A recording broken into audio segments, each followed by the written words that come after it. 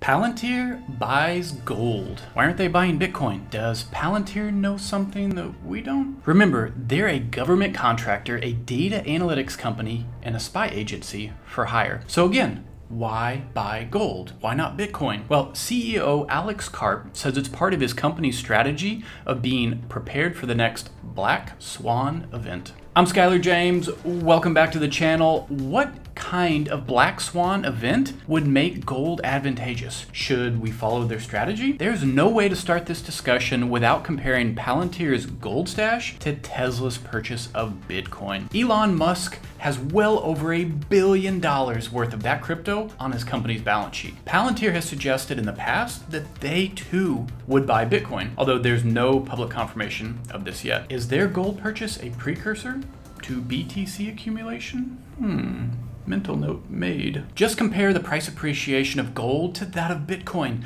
Look at this head scratcher. Gold has done virtually zero in price appreciation over several decades.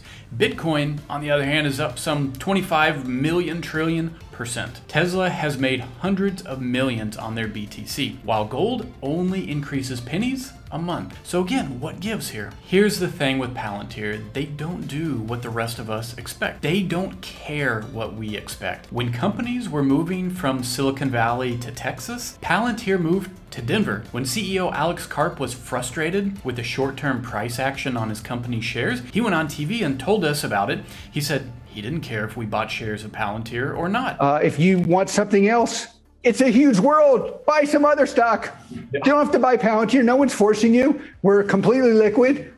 Do something else. That's not the typical CEO talk. CEOs are usually bending over backwards to convince us investors their stock is worth buying. Palantir is not a company that operates conventionally. So they bought gold in 100-ounce bars. At today's price, that means each bar is worth $178,000. Not very liquid. You don't use a $1,000 bill to buy a pack of gum. What are you actually doing with a gold bar worth 6 figures each? The company tells Bloomberg this gold stock is part of a strategy to allow their customers to pay in gold in addition to the Black Swan hedging, and that accepting gold is more worldly than only accepting US dollars. I don't buy it. If the customer overpays, you'll be able to hand them change in what, 100-ounce gold bar increments? That's nonsense. It can't be that. It must be more related to the Black Swan event. The question I can't shake about all this, the question I can't rule out, does Palantir, through their work with the US government, know something about crypto or hackers or foreign actors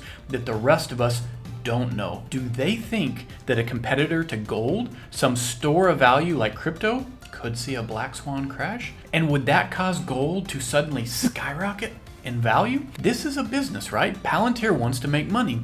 So when they buy gold, they need to know it's going to be worth the purchase. Gold isn't useful in a panic situation. That's one of the big criticisms of the precious metal. So I think Palantir must see some sort of monetary gain ahead for them to justify allocating this much money to it. Sounds to me like Palantir is potentially taking a contrarian position to crypto. Contrarian position to the idea that gold is a poor investment and a poor hedge. And I don't think they're doing this without due diligence. Let's hit the pause button there for a second. Normally, this is where creators ask you to smash that like button and subscribe button.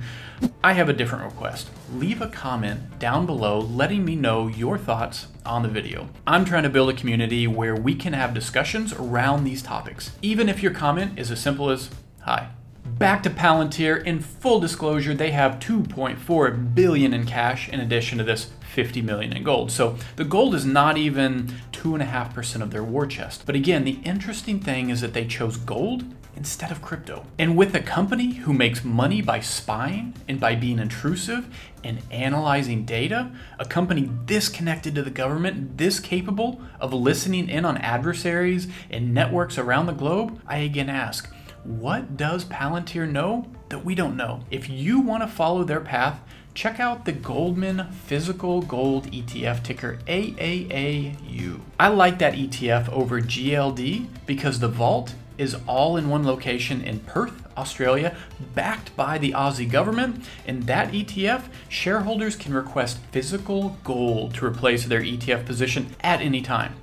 Thanks for watching, and I'll see you on the next one.